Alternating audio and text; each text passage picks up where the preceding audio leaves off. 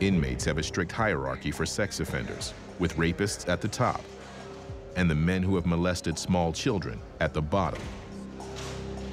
They're known as chomos in jailhouse slang. Even in Fremont, there's nothing lower. When a sex offender comes in and they are a child molester, it is going to be a lot more difficult. So they're going to be the first ones that your other inmates try to come out and victimize.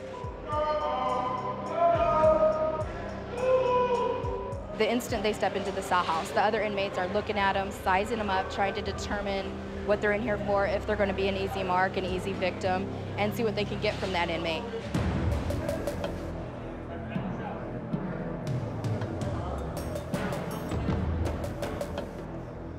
Yet one inmate on Fustini's cell block is unusually open about committing a sex crime.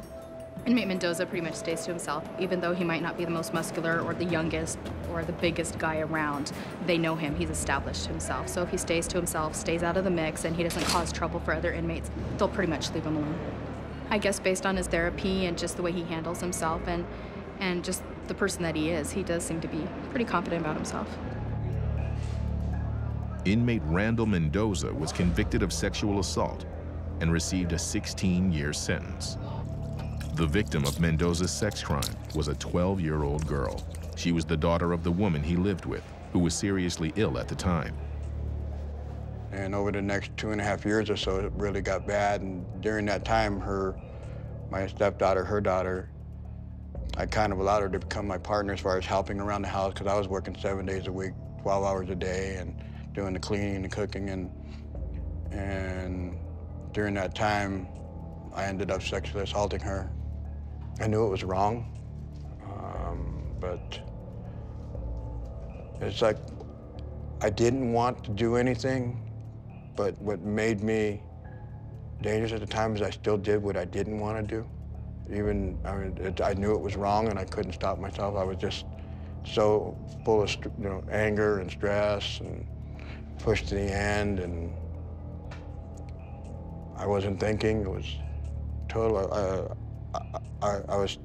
I'm responsible for what I did because I allowed myself to get in that position. Mendoza only has 1 year left on his sentence, but he knows his crime will hang over him for the rest of his life. Sex offenders are singled out because they picked on the most innocent people there is. Their crime is the most heinous. My crime is heinous. Even though I wasn't a 2-year-old, but people look at that. They look at the age of the victim. They look what actually happened, what type of contact there was. If you enjoyed it, or if you brag about it, how you walk about it. But for the most part, sex offenders, they just get off on victimizing people that can't fight back.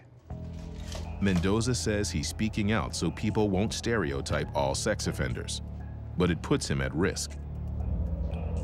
People in here really care about, they might be convicts or inmates or offenders, but they all have children.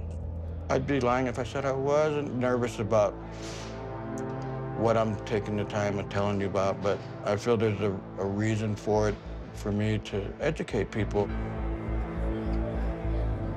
But telling the truth sometimes comes at a price, and Randall Mendoza may have to pay.